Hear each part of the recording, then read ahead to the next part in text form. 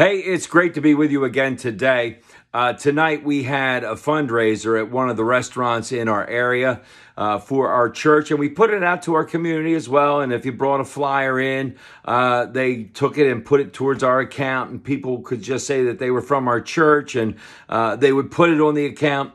And there were all kinds of people there, right? People from the church, family, and friends, and it was like this huge party at the restaurant, and the restaurant was packed with all kinds of other people too, right? So the place is bustling, and there's lots of music, and people are laughing and joking around, and they're enjoying each other's company.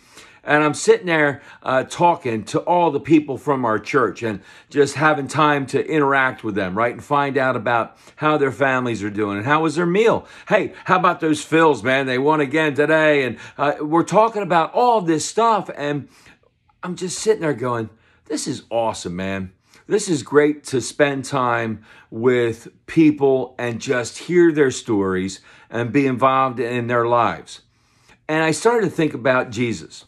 And I have to think Jesus did that, right? When you read through scriptures, Jesus surrounds himself with 12 guys, right? 12 probably teenagers, early 20s, except for Peter. He's a little older probably, right?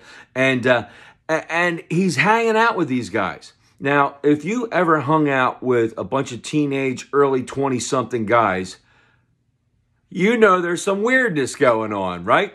And Jesus, not only is he teaching them and talking to them about God, but he's living life with these guys.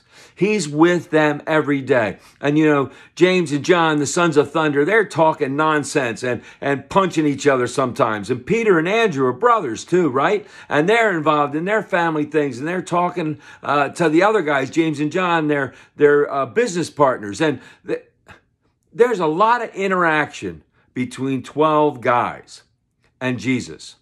And then you throw in, let's go to Zacchaeus' house or Thomas' house or Matthew's house and get involved. And Zacchaeus and Matthew are tax collectors, and they've got their buddies there who aren't exactly God-fearing, law-abiding citizens. They're actually working for Rome and ripping people off, and they're probably a little rough around the edges. And then Jesus is going to Pharisees' houses, the religious elite, and he's eating there, and he's interacting with them. And he's got family friends, right, that he goes to his mom's place, and his brothers and his sisters. And then he goes to Mary and Martha and Lazarus' joint and hangs out with them, right? And there's all this interaction, and there's eating food and enjoying each other's company. And that's what the church is, right? The church is the body of Christ being together, being all together, and living life together.